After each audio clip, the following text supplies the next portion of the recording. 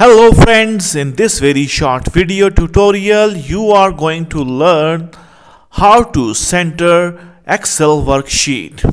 It becomes very much important because sometimes you want to get the print of the data on the center of your page. So this video will help you in this regard. First of all, I want to center the data. For centering the data, click on page layout.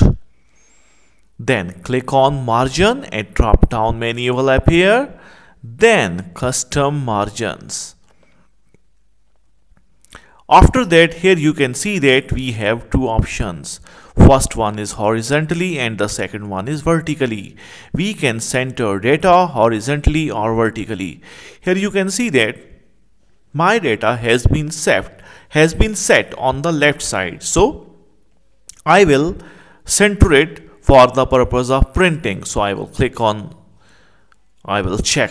option of horizontally and also the option of vertically.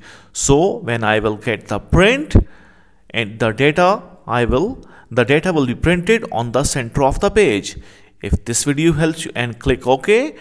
If this video helps you in any way, please subscribe my channel and hit the like button. Thanks for watching. Thanks for your time. Goodbye.